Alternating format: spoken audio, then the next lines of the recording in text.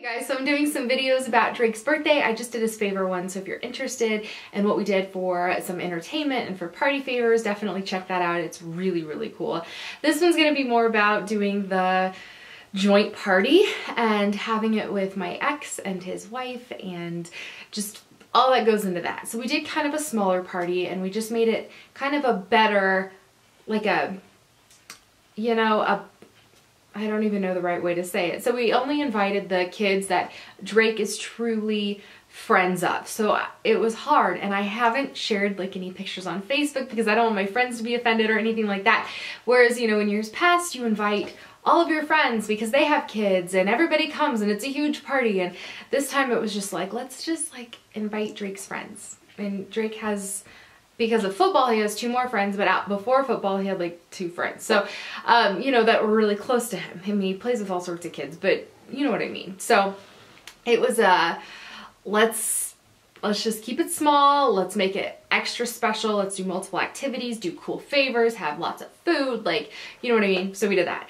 And it was good. It was really good. All in all, it was a good party. We went bowling and then did this like jungle maze kid zone thing, and then had really awesome party favors, and then we ordered like a really fun arrangement of like bar food basically is what it was, like, you know, pizza and wings and fries and chicken tenders and stuff like that, kid bar food.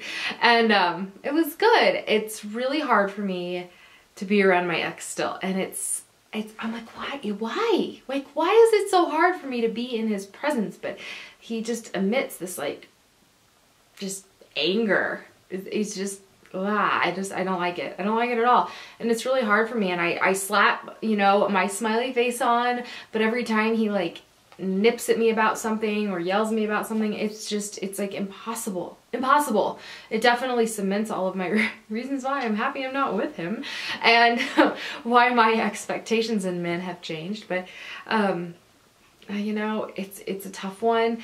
And even I told, after the party, I told my boyfriend, he was gone, so he was out of town with his kids, but he had said something, or I was like, that was rough, or so, you know what I mean? Like, I just need like a minute to breathe, and that was really hard on me. And he was like, you know, he's like, I don't know why. He's like, I don't know why you do it.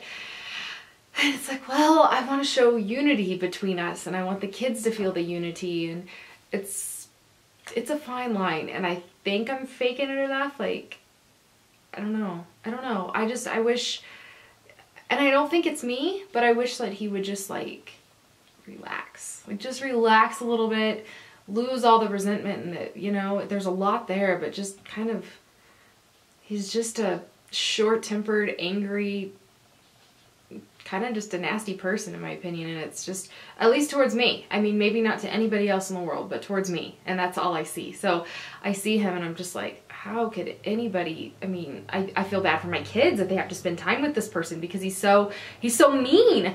And it might just be because he's just super mean to me and he's great to everybody else. I mean, that's probably the case, but it's hard. It's really, really, really hard. And I want to have that, like, you know, united front on the parenting end with the boys and show them that, you know, like, hey, everything's good and we're on the same page, which we are, thankfully, you know, to his wife, who was super friendly to me and wonderful and amazing, and the person that I talk about and I rave about, so long as my ex isn't there, because then that changes everything.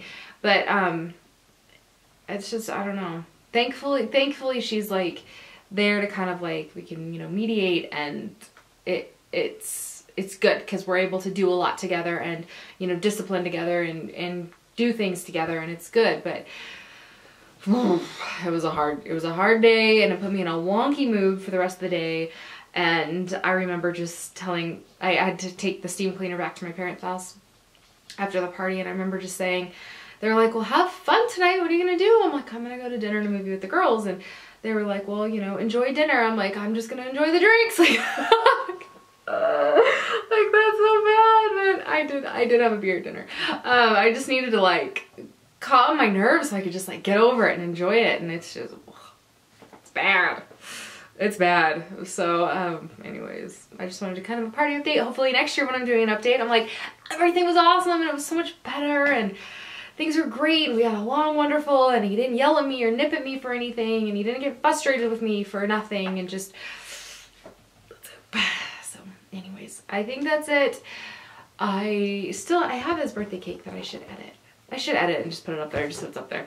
But it's just not like the most amazing cake I've ever created, so it's kind of like, like I don't feel like you'd really, I mean, maybe you learn something from it. Like how to get a monster car suspended with floral wire. No, I don't know.